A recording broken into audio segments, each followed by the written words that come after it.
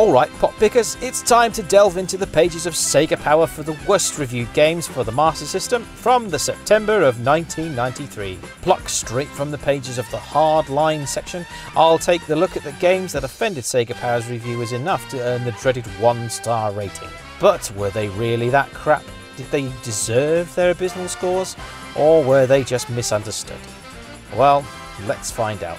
And let's check out the Master System's top of the flops. Bravely attempting to combine flight simulation with action shooter and failing miserably, here's Ace of Aces. The premise alone should have been a winner. You're a World War II pilot on daring missions, dogfighting and bombing your way to Allied victory. However, it lets itself down in a massive way. It has hideous graphics, turgid controls and way overcomplicated sim elements, making this an experience you would sooner forget. Released relatively late on in the Master System's life cycle, it has absolutely no excuse looking as vomitous as it does, nor should it be as awful to control. Had they decided to go with just the one genre, this may have been playable, but instead this only highlights the limitations of the 8-bit console. Richly deserves its tragic low score.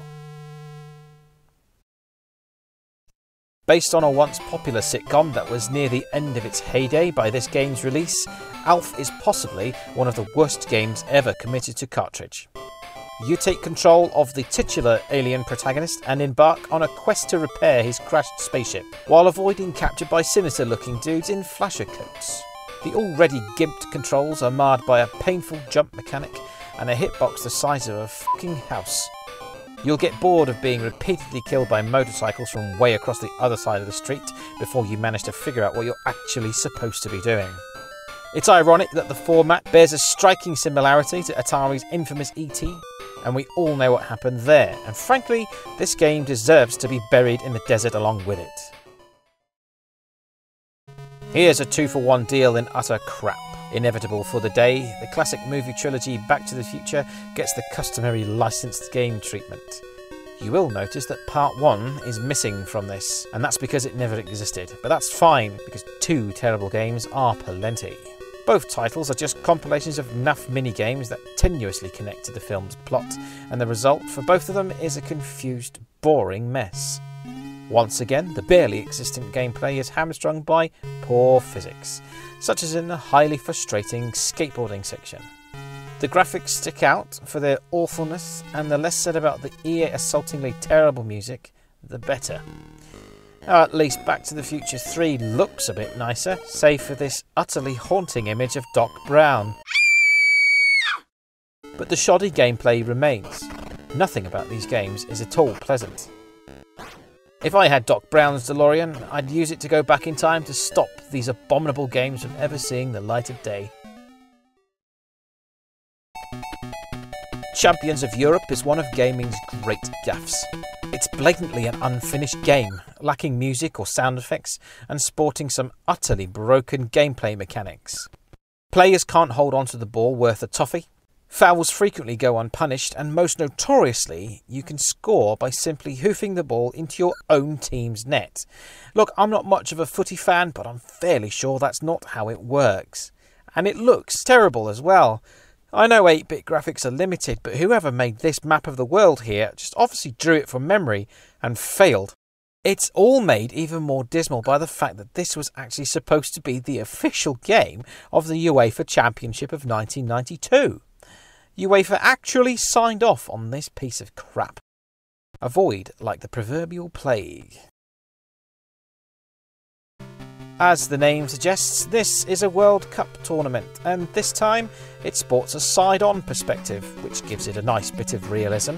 The controls are tight and give you reasonable control of your team, with only the occasional hiccups. There are a few irritating snags that let it down though. The sound design is obnoxious. Lots of jarring shrieks and whistles issue forth from the sound chip, which is really distracting, and there's far too much sprite tearing on the screen, which really helps in the thick of the action. There are no free kicks or penalties, surely a vital part of the game of football, and goal detection is disgusting. Look here, the computer actually counted this encounter with the crossbar as a goal, for fuck's sake. It's unforgivable for a football game to drop the ball on the fundamentals, but at least it's not completely broken, and it does offer some playability and something different. Me, I'd have probably given it 3 stars. The incredible Crash Dummies was the culmination of a road safety campaign come toy line reaching the obvious conclusion of becoming a video game. Again, it's basically a set of mini-games, all of which are requiring you to engage in extremely dangerous activities, such as diving suicidally from a building, skiing, whacking bombs with mallets, and that old classic, crashing a car. Complete each task with as much style as possible to earn money and move on to the next. It's really not that bad, although there's only so far a game about crash test dummies can take you before boredom sets in. The lacklustre gameplay is marred by a colour palette that would look more at home on the NES, and for a game that came out near the end of the Master System's life cycle, at least in Europe, they could have made something a bit more impressive looking, but it's obviously we're just phoning it in for this one. But does it deserve the dreaded 1-star rating? There's enough here to keep you interested for at least one playthrough, and it is actually playable. It's just a bit dull is all. Before turning to selling kitchen appliances, George Foreman was once a pro boxer, believe it or not, and so here's his obligatory licensed sports game. Well, not quite. George Foreman KO Boxing was previously known as James Buster Douglas KO Boxing, so in actuality all poor George got was a recycled game. A recycled shit game to boot. It's every bit as bland and uninspiring as it looks, with muddy coloured graphics and dull looking sprites that move excruciatingly slowly and are painfully unresponsive. Enough said, it's an awful dud. I threw in the towel after one bout. To add insult to injury, later revisions of George Foreman KO Boxing were re-released under the title Heavyweight Champ after Sega lost the rights to use his name. Yeah, we all know Transbot was going to come up, and as you know, I particularly do like this one, and I vehemently disagree with its 1 star. Despite being utterly savaged by an ungrateful Sega Power, more bot than trans indeed, this game has a bit of a cult following today, and is nowhere near as horrible as they made it out to be. It was a budget title, having been ported from the Sega card format. And if you ask me, I think Sega Power were often in the habit of just slating cheap games as shite offhand.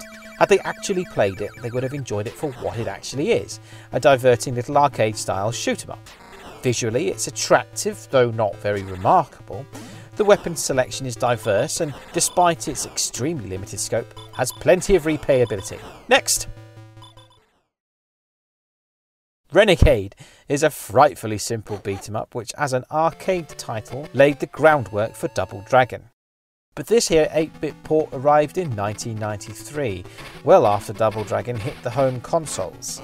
So by the time this turned up on Sega Power's desk, they'd seen it all before and it likely looked all too derivative by then, especially thanks to things like Streets of Rage. Not much to it really, but to stalk the mean streets, kicking and punching hordes of bad guys in the face, all in service of a wafer-thin plot about bringing down a crime syndicate or something. If you get beat up by the baddies, you'll eventually get chucked into a bin, which is hilarious. Unfortunately, to play the first level is to play the rest of the game, because it's utterly repetitive. It's basically the same roster of baddies, repeated ad nauseum through all the different levels. It does look nice though, but that's not enough to save it from mediocrity. Okay, so whoever gave this one a 1-star review needs choke slamming. Seriously, this is by no means awful enough. It's a bit janky, yeah, with some iffy sound effects and graphics which hardly challenge the system's capabilities, but underneath all that is a pretty playable and amusing beat-em-up. The sprites are nicely animated and they control well. There's a decent roster of WWF stars from the time, including Hulk Hogan, of course, and Bret Hart and Randy Savage, but some of them are missing. However, they show up on the NES release and vice versa. It was also the first home release to feature steel cage matches, so there. All wrestlers use the same movesets and there are no special finishes, which is a disappointment, but this simplicity is what makes it playable, and it's really quite good fun, particularly when you're elbow dropping your opponents from the top of the cage. Worth 1 star? Absolutely not. And so that was SEGA Power's top of the flops for the Master System. What did you make of it? Do you agree with their meagre ratings? Or did you think they were too harsh? Do you have any games in mind that should have been on that list? I'd be glad to hear from you in the comments.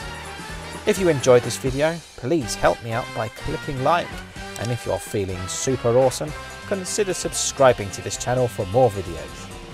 Thanks for watching, and I'll see you next time on Retro Respawn.